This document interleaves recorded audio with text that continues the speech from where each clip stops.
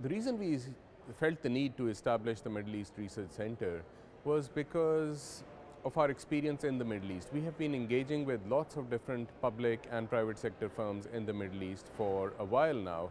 And what we discovered over the years was that a lot of the content that a lot of business schools, if not all, were using in their engagements in the Middle East was really developed in the West and around content that had been developed in the West. So there was very little content, research, case studies, insights, knowledge, which was really truly customized to the Middle East. So that was really the motivation which got us going.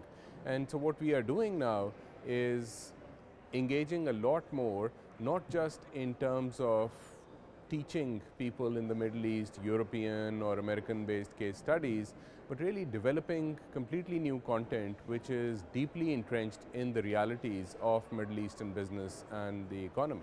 The Middle East faces a number of unique challenges, ranging from the dependency on oil, and these days, of course, the declining price of oil, to a unique socio-economic milieu or environment, to sometimes a politically turbulent, sort of regional dynamics. There are also tremendous opportunities, of course. There are lots and lots of companies in the Middle East who have done exceptionally well, and they have globalized successfully.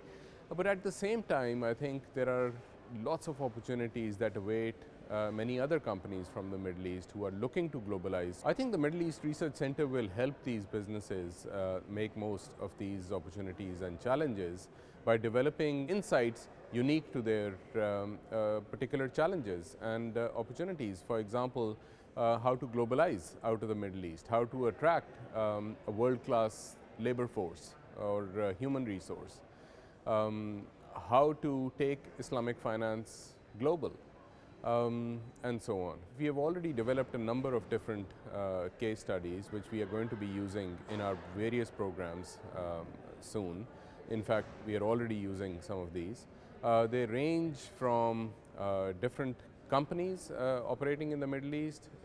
They also are based on, some of them are also based on public sector firms in the Middle East, so issues of innovation in the public sector, issues of managing operations, for example, at Doha Airport, how to set up high-tech technology parks, human resource practices when multinationals come in and operate, to what extent are they able to bring their human resource protocols into the Middle East and what implications all that has.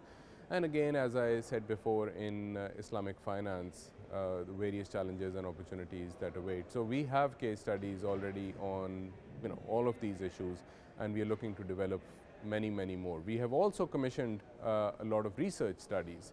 Some of it, once again, touches upon Islamic finance and why certain banks, for example, are doing better than others in globalizing, in getting out of the Middle East, in attracting market share. And we are also looking at both companies that have successfully globalized and perhaps not so successfully attempted to globalize, and trying to learn lessons from all of these. We want to expand our capacity, and we want to do a lot more in terms of content development in the Middle East. And we want to engage and perhaps build bridges with various institutions within the Middle East, and including private sector, public sector firms, and other perhaps educational institutions, in order to become a key base for knowledge development on the Middle Eastern region.